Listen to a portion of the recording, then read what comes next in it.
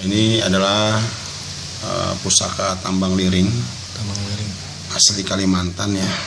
Ini ada perlambang 7 bidadari. Ya. 7 bidadari. Nah ini naga bumi. Ya naga bumi. Nah, ini ada Semar, bukan? Tokoh pewayangan. Ya. Dimana kita tahu ini adalah hasil karya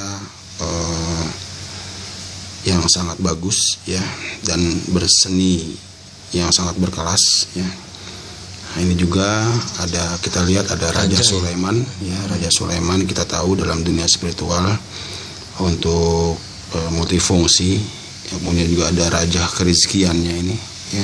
Fungsinya untuk apa nih, Tad? Ya ini fungsinya ya sebagai wasilah ya, media untuk pelet pengasihan ya. Pelet pengasihan ya. Kemudian juga ini ada buat raja kerizkiannya dan jawara lah segala-galanya ya. Jawara, di kalung ya. Jawara pelet, jawara ya semuanya insya Allah gitu ya. Biasanya dari kulit nih kok, dari kuningan gini ya. Ini adalah yang asli punya mungkin ya. Iya, iya. Yang memang beda-beda ya dalam pembuatannya ya, tapi ini kita yakini yang bagus gitu kan. Bagus punya karena nih. Tidak kuno tertulis, ya, antik nih. Jarang sekali ya yang pakai. Iya. Yang punya kebanyakan zaman sekarang udah pakai kulit ya. Iya. Oke deh, Tad. Terima kasih Tad ya. Iya. Tad, assalamualaikum warahmatullahi wabarakatuh. Waalaikumsalam.